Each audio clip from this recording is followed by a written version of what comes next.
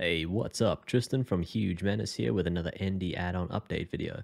Once again, we got some cool new features and enhancements to go through today, so stick around as we have a look at everything that's happened in version 1.28.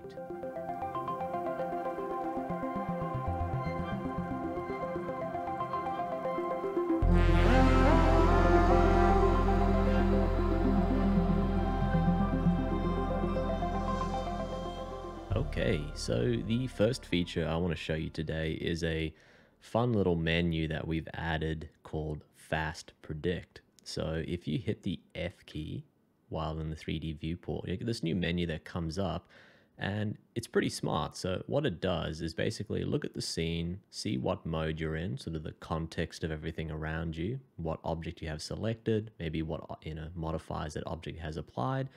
And by hitting F, it's going to try and predict what is going to be the next most common or useful operation that you'd like to perform.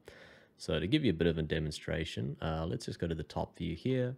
I'm going to hit F and I want to choose Add Plane, right? And then I'm going to jump into edit mode with vertex select and select these top two vertices here.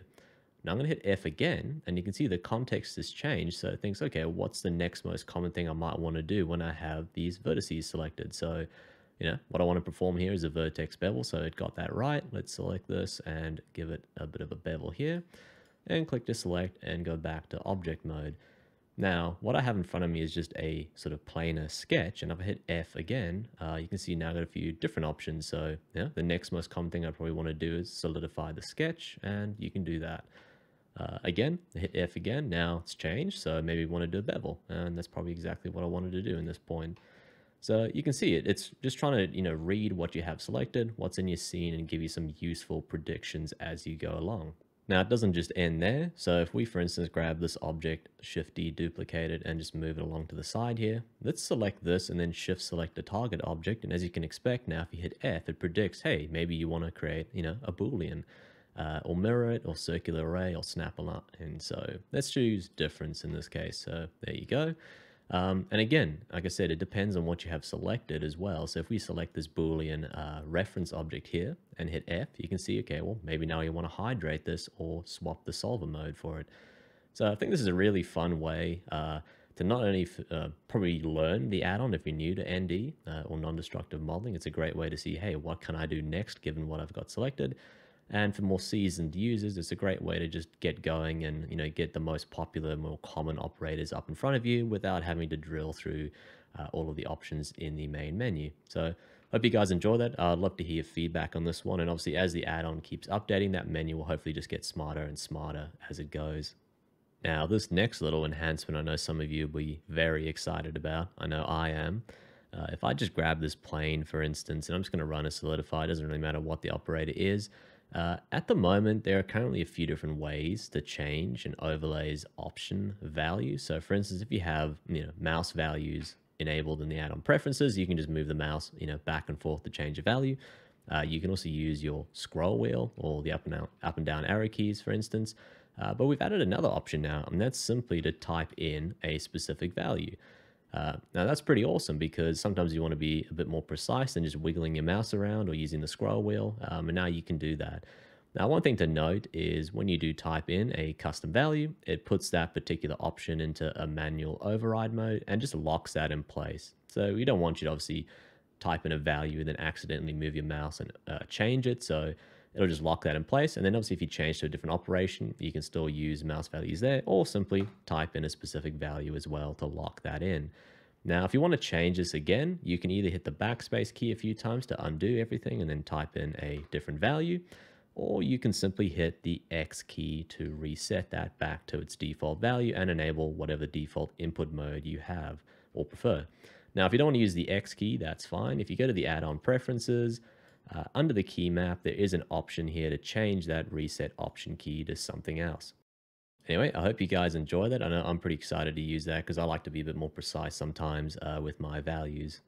The next little enhancement is definitely going to save some time in the long run. So again, I'm just going to grab, for instance, this plane. Let's run a solidify and do that. I'm going to Shift D, duplicate that, and just create a duplicate over here. Now, on this original cube, I'm just going to run a weighted normal bevel. and lock that into place. Now, if I do a Boolean operation on this, you will notice something is that the Boolean is now automatically placed. Sorry, let me just select the right object, is automatically placed under the weighted normal bevel. So previously, if you had done this with a version pre-1.28, you would have ended up with something that looks like this, which, yeah, it's a bit how you're going. So, with the latest update, it'll automatically place these, Boolean operations underneath either a weighted normal bevel or a single segment bevel with hardened normals, or any other bevel that has more than, one segment. So this is usually something you want to place above your Boolean operations. You can obviously still come to the modifier stack and reorder things if you want to. It doesn't quite get it right, but hopefully this would save a little bit of time, as previously you would have to move this manually after doing a Boolean operation. All right, so while we're on the topic of Booleans, if we, for instance, take these two cubes here and run a Boolean difference, you'll notice that something weird is going on here. Now, this is usually down to the fact that the target object here has a Boolean operation on it, and the solver is set to fast mode. So whenever you have two objects, especially when they share coplanar faces, this fast solver mode just doesn't quite cut the mustard. Easiest way to solve that is to select the exact mode, and that'll sort that out.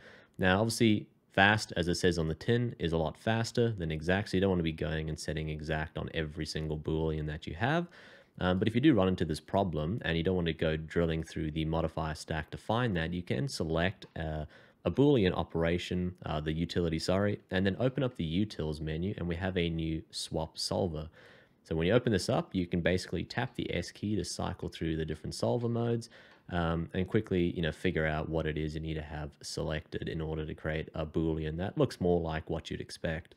Well, the cool thing about swap solve is you can actually use this on multiple Boolean utilities at once. So that's a hell of a lot quicker than, going through them manually and finding all of those Boolean operations and swapping the solve mode on them.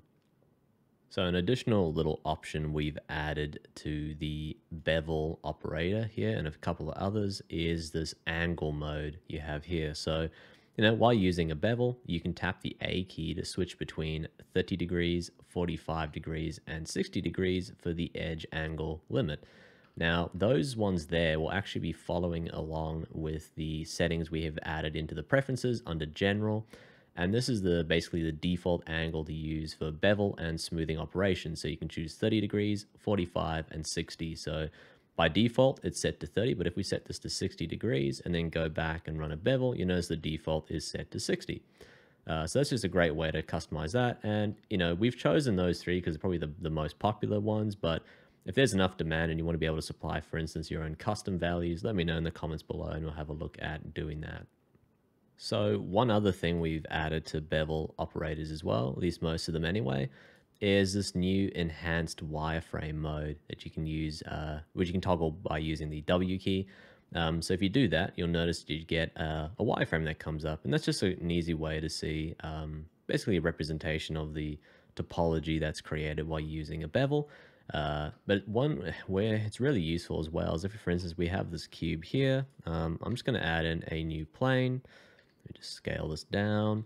And then I'm going to go into edit mode with vertex select. And you notice I can't actually see what's happening here because this plane is sitting in the middle of this cube. Whereas if I bring up vertex bevel and then tap W, you can actually still see now what's going on, even though this thing is sitting right in the middle of the cube. So just a nice way to get a bit of visual indicator of what's happening when you run different sorts of bevels. Now, if you were paying close attention, you would have noticed we have actually added in a new submenu called Simplify. So what we have in here are two more modifiers, Decimate and Weld. I won't go through a grand example of how to use them, but they're just really handy for doing a bit of topology cleanup after doing, multiple Boolean operations and bevels and all sorts. So this is a great way to help, prepare your mesh for maybe a weighted normal bevel or some sort of final process. Now, at some point during your modeling process, you're going to be, kind of complete with what you've done from a non-destructive standpoint, and you want to unwrap this, model for texturing and whatnot. So previously, you'd have to go through and basically collapse this mod stack and do it manually one by one. So we've kind of added a little handy utility to do that for you. So if you have an object selected or multiple objects selected, just open up the utils menu and hit this apply modifiers button here. That'll basically go through the mod stack, apply all the applicable modifiers, but leave off, for instance, a weighted normal bevel or triangulate modifier right at the end, which you probably don't want to collapse just yet. So a handy little option we've added to the screw operator is the ability to flip the face normals. So if you tap the F key, you can actually flip the normals right here from this operator. Because there are situations where you've drawn out a profile and you use a screw operator and it doesn't quite get the face orientation correct the first time round. But don't fret, if you don't get it right over here, you can always still come down to the screw modifier and under normals, just click the flip option here. Now it is one of those things, if you bring up the screw modifier again, it is recallable. So if you don't get it right there, you don't want to go through the modify stack to find that, you can still just tap F from over here and lock that in. So Recon Poly has had a new little option added to it, and that is this thing called natural rotation. So with natural rotation enabled, let's say if we create a square, it actually looks like it's orientated correctly. If we turn this to no, then you sort of get this triangular shape, which was the default behavior, previous to version 1.28. You can still switch between them, but with natural rotation enabled, when we do increase the segment count, it'll keep the this rightmost edge sort of perpendicular to the x-axis, and then with natural rotation disabled, you basically get the point sort of arriving right on that x-axis there. And there's use cases for both. You can just easily change that now right from the operator. So there were a few more small updates and fixes, which I won't go through in this video. If you want to see the full list, check out the changelog in the documentation. There's a link in the video description. If any of you are keen to help support the ongoing development and maintenance of the ND add-on, we do have a Patreon with 2 tiers, triangle and quad, each with their own benefits. Now I want to give a massive shout out and thank you to our first quad tier Patreon, Another Human. Your support is much appreciated. We also like to thank everyone that's opted to send some money our way when downloading the add-on from Gumroad. Anyways, hope you've enjoyed these updates. Don't forget to subscribe and join us on Discord. There's a link in the description below.